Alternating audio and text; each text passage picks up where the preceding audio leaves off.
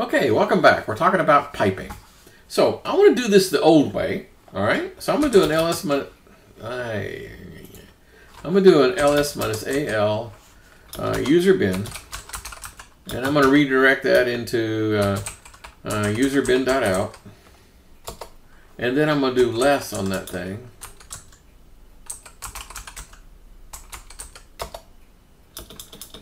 And then when I'm done, I'm going to remove user bin.out. Okay, that was 3 commands, right? So the first one was an ls with a redirect, and then I type less, and then after I'm done, I want to throw the junk away, right? So that is the same thing as doing piping. ls minus al user bin pipe less. That's essentially what that, isn't that so much better, typing 1 command rather than 3? Because the first one was ls minus al user bin redirect, and then we type less command on that file, and then we remove the file, okay? So this is just easier. Cool? Okay. That way I don't have to clean up anything afterwards. So piping is cool. Now the question comes up is, does every command accept the standard in and the standard out like this? Well, okay. Maybe not every command, but almost. How about commands that expect to be dealing with files? They do. Okay, like the apt-get command. No, I you know, redirecting the standard input into that, I don't know what it would do. I mean, but the copy command and all the rest of these guys, yeah. I mean, almost all files accept redirection. Okay, cool. Okay, so we need to talk about different types of things. So there's filters on page 61, depending on if you're on the hardcover book or the not. So God only knows what page number really is. Anyway, filters, you can find it. So there's a sort command. So let's do this again. Let's do, instead of al, I'm going to say ls minus a.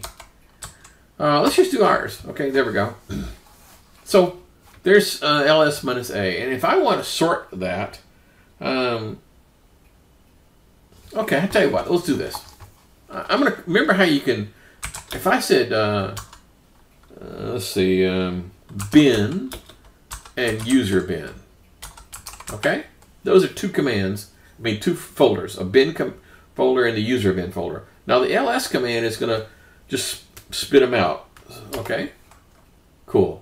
So what I want to do is I want to see if there's any duplicates in there. So what I want to do now is I want to take the, so this is the contents of 2 folders simultaneously. I'm going to pipe it through less so I can see what the heck's going on.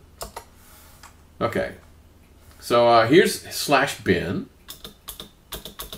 And there's user bin. Okay.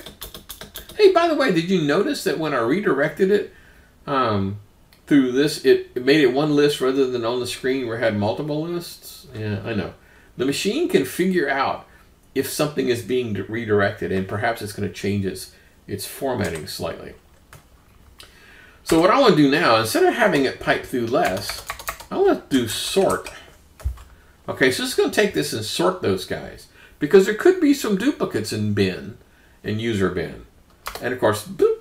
Well, what do I have to do to be able to slow this down so I can see it? Well, I'm going to pipe it through less.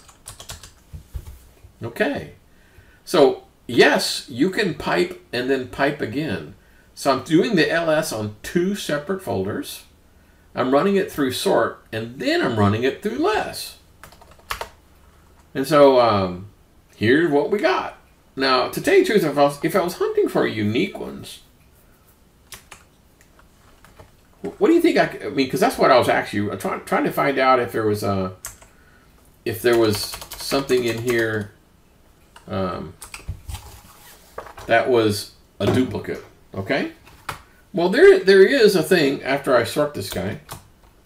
There is a file called unique. I mean, a command called unique. Now, I wanted unique would show me all the ones that are unique.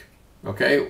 Well, in this case, that's probably not going to help me too much, because I want to know the ones that are not unique, right? So how do I do the ones that are different.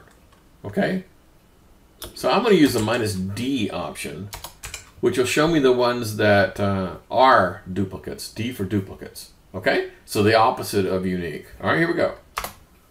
Well, there's a lot. In fact, I can't tell if that's rolled off the screen or not. I really can't tell. So how do you fix that? Well, I'm going to pipe it through less one more time. So now we're piping an awful lot, aren't we? I'm taking the contents of bin and user bin. First, I'm running it through sort, and then I'm running it through unique, and then I'm running it through less so I can see it. Okay, here we go. So lots and lots of stuff. And it looks like the first one is AS, and it goes all the way down to which. Okay, just humor me. I'm going to take the sort out and do this without doing a sort. It only gave me 1, 2, 3, 4, 5, 6, 7, 8, 9, 10, 11, 12. It only gave me 12 items. Ooh. Huh. Actually, that was not supposed to work. Okay. Well, what I was trying to show you, even though I didn't, what I was trying to show you is the unique command is specifically designed to look for those things that are adjacent to each other. So a practical limitation is you always have to do it with the sort command. So sort and then unique almost always, okay? In this particular case, because the ls command put it in sorted order anyway, it kind of screwed me up. But anyway, the bottom line is, yes, you do have to use sort because the unique command by itself only finds those things that are adjacent to each other. And if it's not adjacent, then they won't work, and therefore that's what we need to do. Okay, so lots and lots and lots of piping. So hey, instead of me counting like I did before, right? I did this and I went up there and I went 1, 2, 3, 4. Well, what if I just want to know how many duplicates are there in there? I don't really care what they are. I just want to know how many. Okay, well, there's yet another filter. And this one's called word count. Now, word count by itself, it's going to tell me the number of lines, the number of words, and the number of characters. Okay, if I don't specify, it's going to tell me there's 12 lines, 12 words, and 92 characters. So I don't really need all that. So I only want one of them. So in this particular case, I want to pick lines, although quite frankly, words would have worked. So I'm going to do this again. -L. So I'm taking the contents of 2 different folders and I'm trying to find duplicates. I'm running them through sort, and then I'm running them through unique with the -D option, which finds the duplicates. And then I just want to count them. And so this should come out to 12. Okay, cool beans? Whew. Okay. Hey, let's do this again without all the filtering. Okay, I still want to do word count, but I'm just going to do this. Okay, what do you think? What do you think the line count is for? It's going to be pretty big, right? 973. So out of 973 lines, 12 of them are duplicates. Cool. Now, those 12, for example, remember if I said like the less command is one of them? Hey, remember when we did which? So it appears in both of these. And yet when I did which, it told me specifically which one I'm using. Okay, so if I wanted to use the other one, I would have to specify, hey, I don't want the standard one, I want the special one or something. Okay? Whew. Okay. Now, the next topic is called pattern matching. Now, this is extraordinarily complex, and to tell you the truth, we're not going to deal with much of it here. There's an awful lot of pattern matching things. If you ever were in the DOS days, you had like, asterisk.txt, which means, find everything with a txt extension. That kind of thing. So right now, we're going to be doing pattern matching but without any wildcards. We'll come back and we'll do wildcards later. But for right now, so here's what I want to do. I want to find we're going to do this guy again. Okay, except this time I want to find something in here. So I'm going to use the grep command. Grep isn't an acronym, but you know, global regular expression pattern matching. But don't worry about what all that stuff means. So now I tell it what it is I want to search for. For example, I'm going to search for the word zip. So what that's going to do is going to take contents from the the bin command and the user bin command, combine them together, and then I'm using this filter called grep to find every word that contains zip. And there they are. So there's bun zip 2 and b zip 2 and b zip recover and gun zip and okay, cool beans. Now there are an awful lot more you can do, but let's don't make things any more complicated. Okay, so let's do this again. I know I'm using this example, and let's say, look, all I want is like the top 10 lines. I'm gonna go ahead and do the sort one more time. I'm gonna do a sort. Whoa, not with 2 T's. And all I want is the top 10 lines. I don't care about anything else. Well, there's a cool thing you can do that. It's called head and tail. So if I said head, that means give me the top 10 lines. Cool. If I said tail, that's going to give me the bottom 10 lines. Kind of makes sense. By the way, if you want to tell it, instead of 10 being the default, what if I said tail, and then you could tell it minus, and then like 20, and that'll give me the last 20 of them. Cool? All right. So head and tail is a cool way of not seeing everything, because maybe you don't care about everything after you've sorted and done all the things you want to do. I just want to see the top 10 or the bottom 10 or whatever the thing is. Okay, this next one is a little weird, so just bear with me.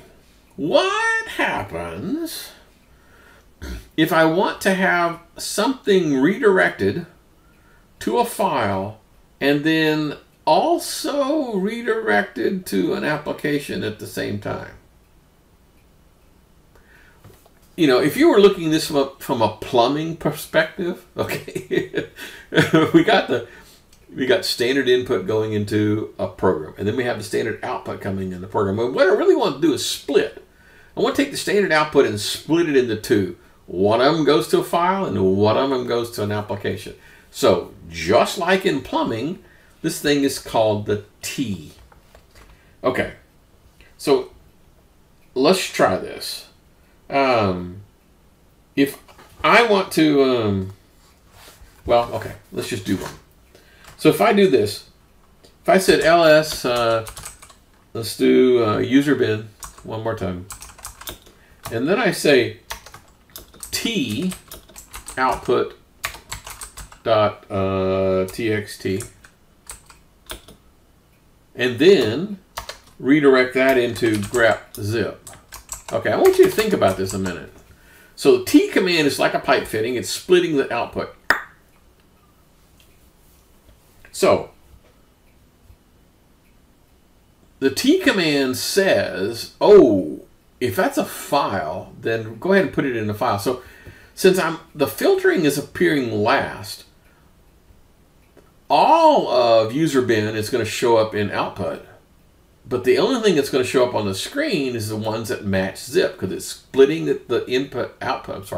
splitting the output into 2 pieces, one of which goes to a file and one of which goes to zip. Okay? Kind of, sort of makes sense. I know that's a little weird. It takes a little. Take a look at the book. Take a look at the examples. I promise this will make a little bit of sense as we go along. If I was to rearrange this, and instead of doing it that way, I would say t grep zip, and then, I'm sorry, grep zip, and then do a t.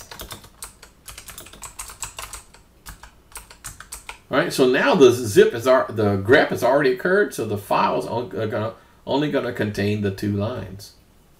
Okay, we're coming up on the 15-minute mark, so you know the drill.